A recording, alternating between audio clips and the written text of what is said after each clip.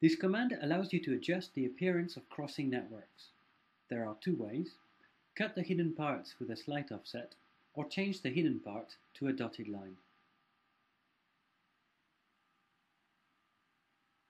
Using the cut crossing command, select the part to modify, the one below, and then the part situated above.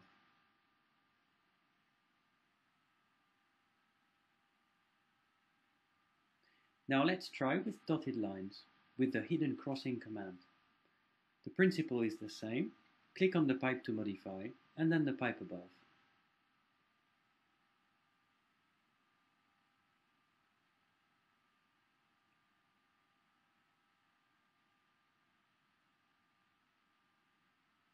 In a more complex case, you can specify the points of intersection,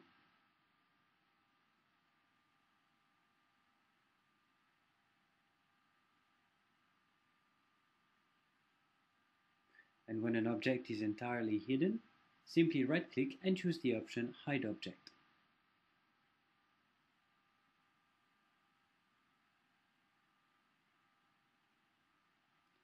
A revert command allows you to bring the object back to its initial state.